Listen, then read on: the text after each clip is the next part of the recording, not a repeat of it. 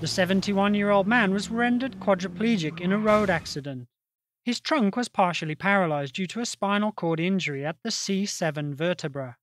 The patient still had shoulder, elbow, and some wrist function, but lost function of his hand. Surgeons performed a nerve detour surgery in his upper arm to restore partial hand function.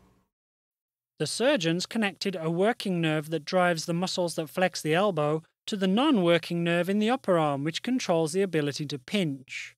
The working and non-working nerves run parallel to each other, making it possible to tap into the functional nerve and reroute the signals to its non-functioning neighbor and talk to the brain again.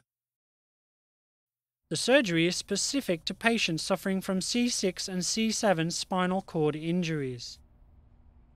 Restoration isn't instantaneous and requires physical therapy for the patient to regain hand function.